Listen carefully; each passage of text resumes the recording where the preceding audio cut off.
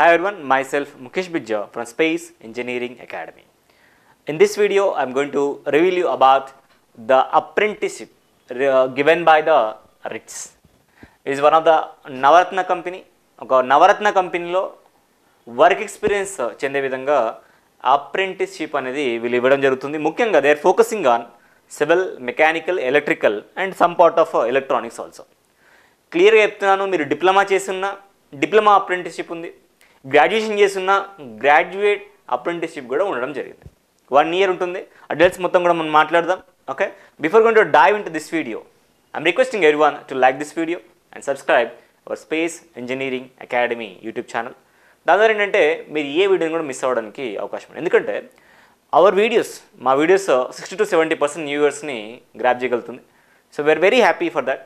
But me next video miss అవ్వద్దంటే మాత్రం ఖచ్చితంగా subscribe చేసుకుంటే and time basis important updates అనేవి మీకు వస్తూ ఉంటాయి. Okay, right, coming to the notification and the recruitment here. This is the apprenticeship recruitment.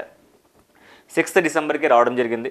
25th December is the last date to update your details in the Google form. Okay, చూద్దాం ఒకసారి కంప్లీట్గా. We all know Rites is a Navaratna company. Okay, working under the Ministry of Railways. 24-25 academic year గాను engineering, non engineering, మనం అయితే engineering మీద focus చేద్దాం. Engineering diploma వాళ్ళకి apprenticeship act కింద కొన్ని వేకెన్సీస్ అయితే ఇచ్చింది. ఇక్కడ వేకెన్సీ డీటెయిల్స్ కనుక చూస్తే graduate apprentice, the total vacancies under the graduate apprentice, that too technical, I mean by say technical engineering apprentice is 112, which is very huge, very good opportunity for the students who belongs to civil, mechanical, electrical and some part of electronics also. కాబట్టి జాగ్రత్తగా చూడండి, apply చేసుకోండి. you are going to get a stipend also. 40 ఖాళీగా ఉండడం బదులు మీరు apply చేసుకుంటే మీ merit బేసిస్లలో also select చేస్తున్నారు. You're going to get 14,000 per month stipend. 14,000 stipend for every month. Those are applying under the graduate apprentice. ఒకవేళ graduation అయిపోయింది, మీరు ఖాళీగా ఉన్నారు, ఇలాంటి ప్రెస్టీజియస్ నవరత్న కంపెనీలో కనుక పార్ట్ అయినారు అనుకోండి, definitely your resume will had a wait. ఫ్యూచర్లో ఆపర్చునిటీస్ కూడా బాగుంటాయి. డెఫినెట్గా some PSUs is considering this apprenticeship as a experience also. అలాంటి వాటికి అప్లై చేసుకోవడానికి బాగా యూజ్ అవుతుంది. Not only graduate apprentice, diploma apprentice కూడా ఇచ్చినారు వీళ్ళు. ఓకే, వీళ్ళకి 12,000 స్టైఫండ్ ఇవ్వడం జరుగుతుంది every month. Number of vacancies విషయాన్ని మాట్లాడుకుంటే 36 వేకెన్సీస్ అయితే ఉన్నాయి. Okay, so coming back further డీటెయిల్స్లో వెళ్దాం ఒకసారి. ఇది కమ్యూనిటీ బట్టిగా ఉన్న వేకెన్సీ గురించి మనం మాట్లాడుకుంటే అదే బ్రాంచ్ వైజ్గా కూడా చూడవచ్చు. ఇక్కడ ఇంజనీరింగ్ అప్రెంటిస్లో సివిల్ వాళ్ళకి 46 వేకెన్సీస్ ఉన్నాయి, ఎలక్ట్రికల్ వాళ్ళకి 22 వేకెన్సీస్ ఉన్నాయి, సిగ్నల్ అండ్ టెలికాం వాళ్ళకి 6 వేకెన్సీస్ ఉన్నాయి, మెకానికల్ వాళ్ళకి 33 వేకెన్సీస్ ఉన్నాయి. ఇంకా మిగిలిన మీరు చూడొచ్చు. Architecture 2, chemical metallurgical 3. ఓవరాల్గా 112 అప్రెంటిస్ వేకెన్సీస్ అయితే గ్రాడ్యుయేట్ చేసిన వాళ్ళకైతే అవకాశం అవుతుంది. Coming to the diploma point of view, diploma చేసి సివిల్ స్టూడెంట్స్ ఎవరైతే ఉన్నారో వాళ్ళందరికీ కూడా 18 వేకెన్సీస్ ఉన్నాయి, ఎలక్ట్రికల్ 8 వేకెన్సీస్ ఉన్నాయి, మెకానికల్ 8 వేకెన్సీస్ ఉన్నాయి, కెమికల్ మెటలర్జికల్లో 2 వేకెన్సీస్ ఉన్నాయి. ఓవరాల్గా 36 vacancies for the diploma holders. So ఎవరైనా ఐటీఐ ఉంటే వాళ్ళు కూడా చూసుకోండి, ఇక్కడ ఉన్నాయి, మీకు కావాలంటే మీరు అప్లై చేసుకోవచ్చు. ఎలిజిబిలిటీ సెలక్షన్ ప్రాసెస్ ఎలా ఉంటుంది sir? Purely on the marital basis. Sir మీరు ఎవరు అప్లై చేసుకో, అందరూ అప్లై చేసుకోవచ్చా? No, listen very carefully. SC, ST, OBC, non క్రిమి layer, PWD, physical handicap, bench కార్మర్ ఉన్న వాళ్ళు మినిమం 50% మార్క్స్ కనుక మీకు అగ్రిగేట్ ఉంటే 50% అగ్రిగేట్ ఉంటే అప్లై చేయొచ్చు. జనరల్ ఈడబ్ల్యూఎస్ వాళ్ళు మినిమం 60% అగ్రిగేట్ ఉంటే అప్లై చేయొచ్చు. ఈ లోపు ఉన్న వాళ్ళు, ఈ బెంచ్ మార్క్ లేని వాళ్ళు మాత్రం అప్లై చేయొద్దు దయచేసి.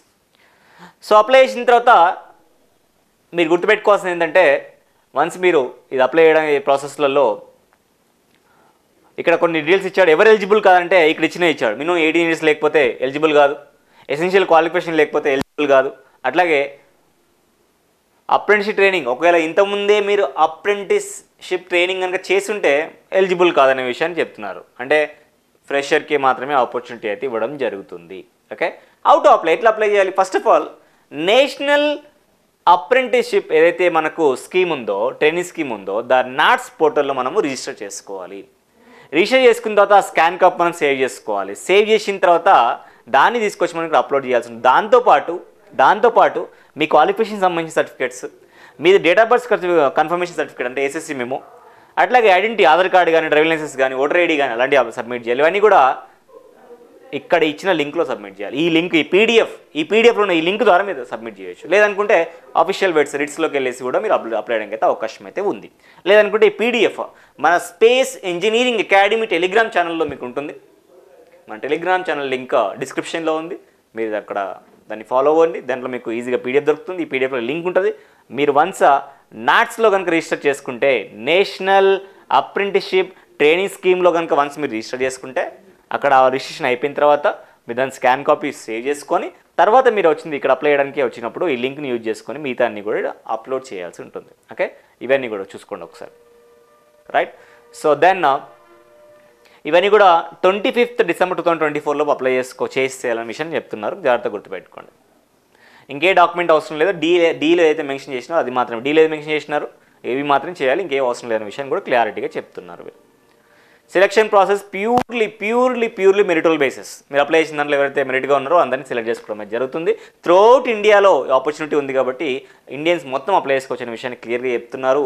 కాబట్టి అందరూ అప్లై చేసుకోండి. దీనికి సంబంధించిన అప్డేట్ అనేది apprenticeship@rites.com నుంచి మీకు మెయిల్ వస్తుంది కన్ఫర్మేషన్ సెలెక్ట్ అయిన వాళ్ళకి. లేదనుకుంటే www.rites.comలో కూడా ఎవరైతే సెలెక్ట్ అయ్యారో షార్ట్ లిస్ట్ అయ్యారో అందరికీ డీటెయిల్స్ కూడా పెడితే దాంట్లో బట్టి మీరు చూసుకొని ఇమీడియట్గా వెళ్ళి జాయిన్ అవ్వాల్సి ఉంటుంది. జాయిన్ అయ్యేటప్పుడు మాత్రం ఒరిజినల్ డాక్యుమెంట్స్ అన్ని కూడా క్యారీ చేయాల్సి ఉంటుంది విషయాన్ని వీళ్ళు చెప్తున్నారు. ఓకే, ఇవన్నీ జనరల్ ఇన్స్ట్రక్షన్స్ మీరు చూసుకోవచ్చు ఇక్కడ. Okay, communication with writs. మీరు కనుక రిట్స్కి సంబంధించి ఏమైనా డౌట్స్ ఉంటే మీరు అడగాలనుకుంటే మీరు కమ్యూనికేట్ అవ్వాల్సిన మెయిల్ ఐడి apprenticeship@rites.comలో మీరు మెయిల్ పెట్టవచ్చు మీ డౌట్స్ తోటి. దానికన్నా ముందు మీరు ఏ డౌట్ పెట్టినా కానీ ఈ 3 డీటెయిల్స్ అయితే ఖచ్చితంగా మెన్షన్ చేయాలి. నాట్స్ అప్రెంటిస్షిప్ రిజిస్ట్రేషన్ ఐడి, లేకపోతే ఐటీఐ చేసిన వాళ్ళైతే naps apprenticeship registration ID first అది. Second me full name of the candidate, అంటే కంప్లీట్ నేమ్ విత్ సర్ నేమ్తో మీరు రాయాలి. థర్డ్ కాంటాక్ట్, అంటే మీ మెయిల్ ఐడి కానివ్వండి లేకపోతే మొబైల్ నెంబర్ కానివ్వండి, ఇవన్నీ కూడా ఫస్ట్ మెన్షన్ చేసి నెక్స్ట్ సబ్జెక్ట్ గురించి ఏదైనా మెన్షన్ చేసుకోవచ్చు. డౌట్లు అడగవచ్చు, ఏమైనా డౌట్స్ ఉన్నా కానీ మీరు అప్లై అడగడానికి అయితే ఛాన్స్ ఉంది. గుర్తుపెట్టుకోండి, ఈ మెయిల్ ఐడి గుర్తుపెట్టుకోండి, రాసుకోండి, ఏదైనా మీరు దీన్ని కాంటాక్ట్ అవ్వచ్చు. Okay, this is a very good opportunity guys, remember. So మనము గ్రాడ్యుయేషన్ చేసి జాబ్ రావట్లేదు అని ఖాళీగా కూర్చోవద్దండి, దయచేసి గుర్తుపెట్టుకోండి. నెంబర్ ఆఫ్ అప్రెంటిస్షిప్ ఆప్షన్ వచ్చింది ఒక నవరత్న కంపెనీలో అంటే it's very good opportunity. Try to grab it. Okay, once ఇది చేసినారంటే మీ పట్ల ఎంప్లాయర్ చూసే విధానం చేంజ్ అవుతుంది. వన్స్ నువ్వు ఒక నవరత్న కంపెనీలో నువ్వు ఎక్స్పీరియన్స్ అయినా ఉంటే వర్క్ ఎక్స్పీరియన్స్, డెఫినెట్గా నీకు ఆపర్చునిటీస్ పెరుగుతాయి, గుర్తుపెట్టుకోండి. Okay, please utilise opportunity. Civil, electrical, mechanical వాళ్ళకైతే మేజర్గా ఫోకస్ చేస్తున్నాడు, అది అందరూ యూటిలైజ్ చేసుకోండి. If you really like this video, give a Thums up and subscribe our YouTube channel. And please share this video to near and dear ones in your WhatsApp. Thank you.